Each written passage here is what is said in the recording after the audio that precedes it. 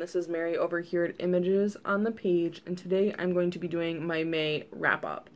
Now, in the month of May, I participated in 2 readathons. One was the Asian readathon, which was the entire month, and one was the Bookemon Badge-a-thon, which also, in some cases, was the entire month. And as I talk about the books, I will also let you know what challenges they fulfilled for each readathon. So for the month of May, I read 8 books, one of which was an ebook. I had 3 audiobooks and 4 physical books. I also had 4 3-star books, 2 4-star books, and 2 5-star books. And I'm just going to start with the lowest rated books and go up. Now, I do want to let you know that by my standards, 3-star books are not bad books by any means. They do mean that I enjoyed it. I didn't find anything offensive about them. But I also didn't super love them. Like, they were just enjoyable. So I don't want you to think I'm, like, ripping these books down or really criticizing them. Like, no. Like, it just means I enjoyed them. It doesn't mean I absolutely loved them or anything like that. So the first 3-star read I had is Kim Reaper. This is a really adorable graphic novel that follows Kim, who works part-time as a Grim Reaper while going to university.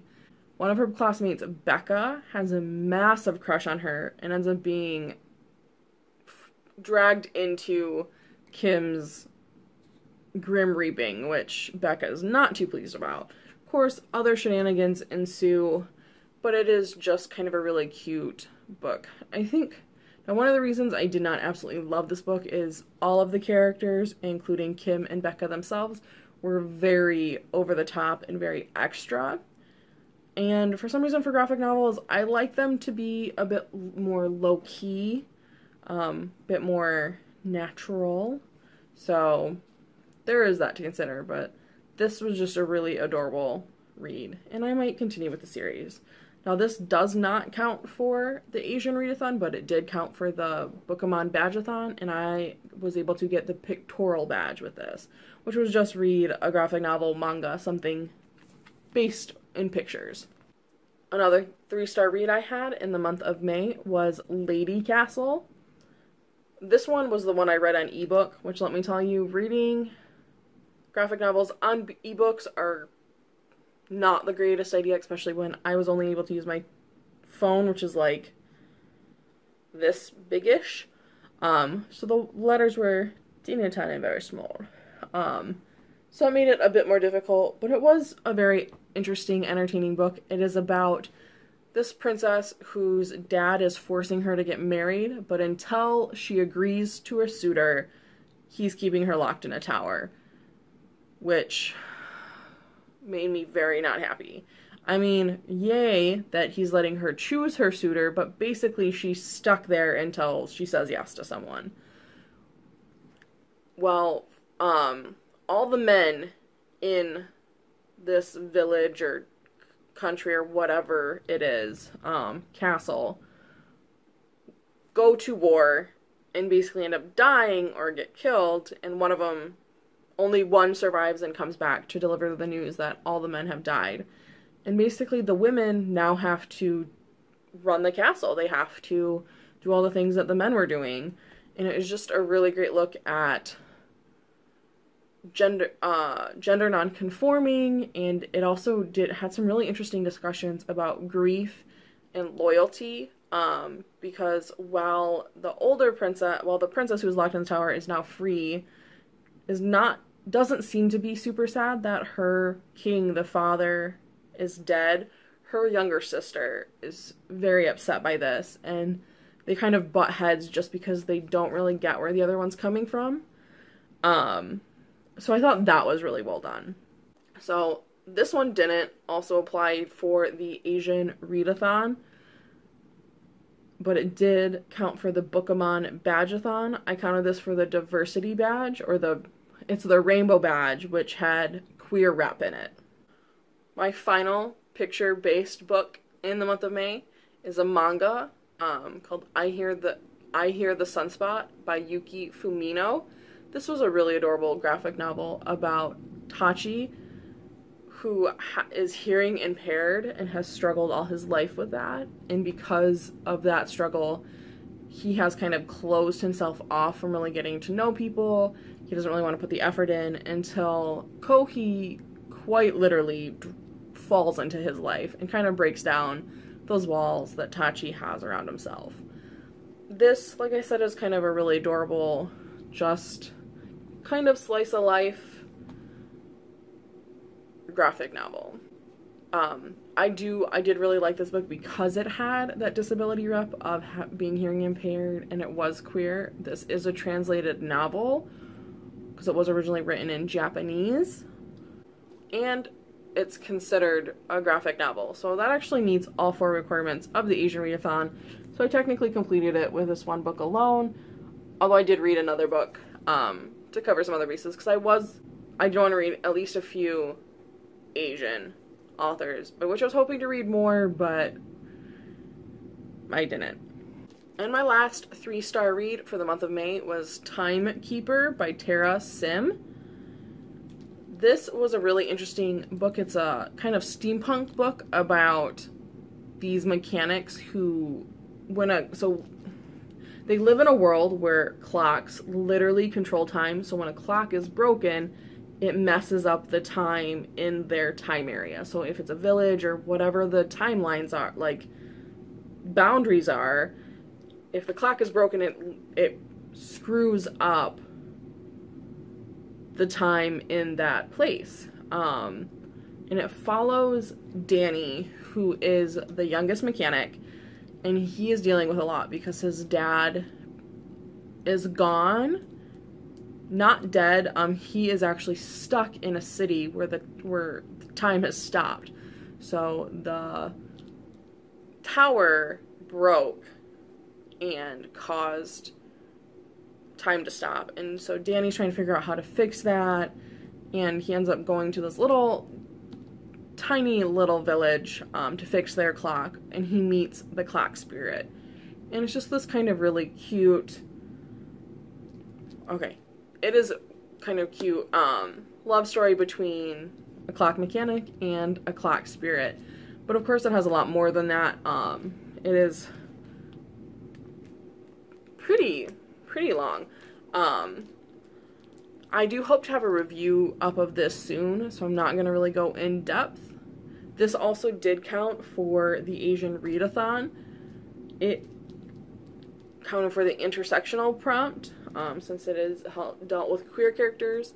And one of the other things that you had to do for the Asian Readathon was for every book that had an Asian character, it had to highlight a different ethnicity of Asian. So with I Hear the Sunspot, it was Japanese, and I believe this one was Chinese.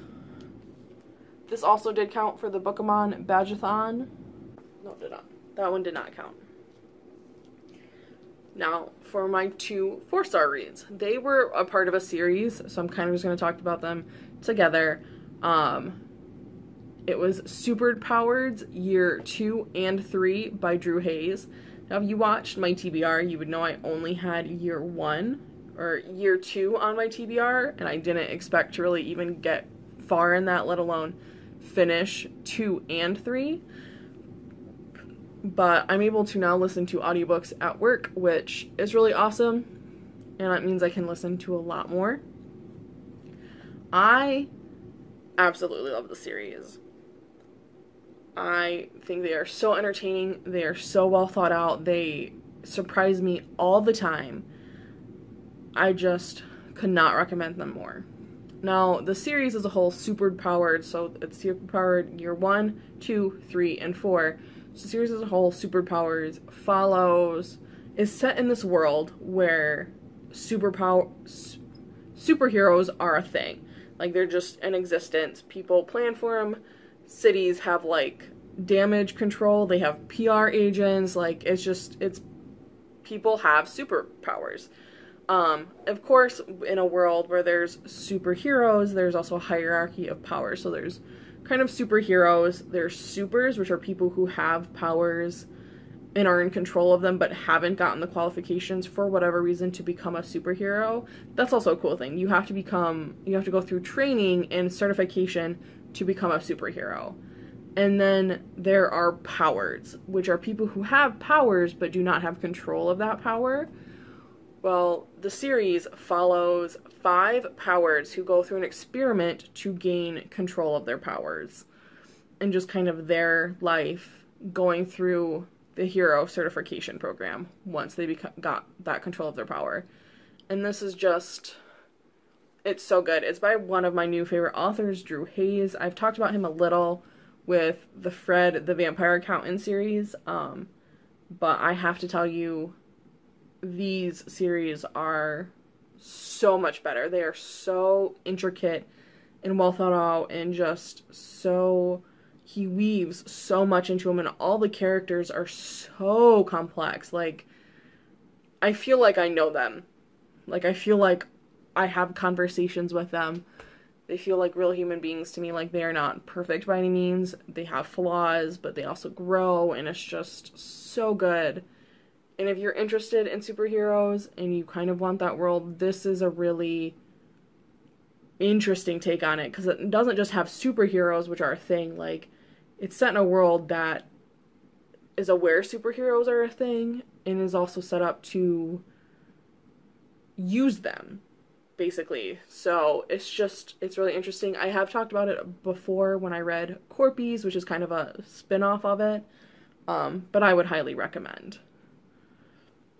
Also, listen to them on audiobook, because the narrator is absolutely phenomenal. I've listened to a lot of audiobooks, some with okay narrators, not awesome narrators, even full cast audiobooks, and out of all the audiobooks I have ever read, this narrator is the best I've ever heard. So just, if you're gonna read them, listen to them on audiobook. And for my 2 5-star reads, so the first one was Superpowered Year 1. The only reason that one got a 5-star out of a 4-star is I felt a lot more connected to it. There was not quite as much going on. Not to say that the other 2 are lesser or not as awesome by any means. It's just, I love that one a little bit more. There's a little bit more humor in the first one, and I just loved the humor, and that's what really pushed it up to the 5-star for me. The humor, because of circumstances, gets a little fewer and far between as the years go on. I mean, it's definitely understandable by what's going on in the situations, but I think that the humor just bumped it a little bit to a 5. And my last book and best book that I read this month was Red, White, and Royal Blue by Casey McQuiston. I know that this is going as everywhere in BookTube right now for an all-time favorite, and honestly, I was prepared to tell you that I didn't love it as much as everyone else, because that's just how it generally goes. I don't do it on purpose. It's just the books that a lot of BookTube loves, I'm not a big fan of. Not to say that I don't like them, but they're just not my favorite. But this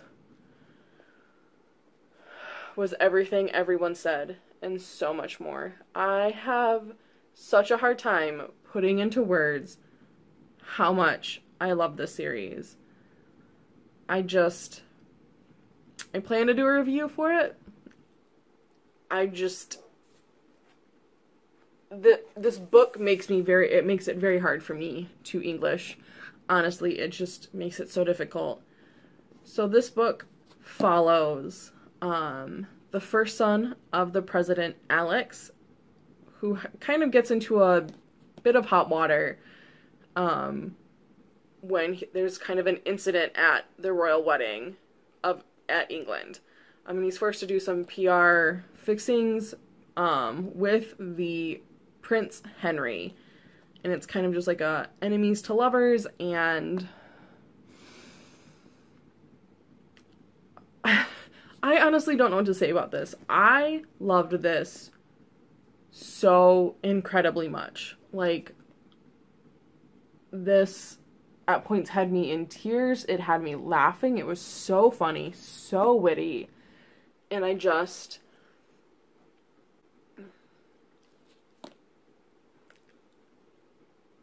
I would recommend this to everyone I know. It is a fantastic book. And if you don't like contemporaries, read it anyway. I'm not the biggest contemporary person. Just, I don't know how to put into words this book. Besides the fact that it is probably one of my new all-time favorite books. Just read this. This does not count for the Asian Readathon whatsoever. It did count it towards the Bookemon Badge-a-thon. I counted this for the Amour badge, which is just a romance / contemporary. This is both. Like I said, I hope to have a review up soon, but for now, my flailing of words is gonna have to work here. So those 8 books, were the books that I ended up reading in the month of May. What did you guys read in May? Did you have a book that meant a lot to you? Did you have any really good reads? Did you have really shitty reads? I would love to know down in the comments below. And until the next video, ta-ta for now!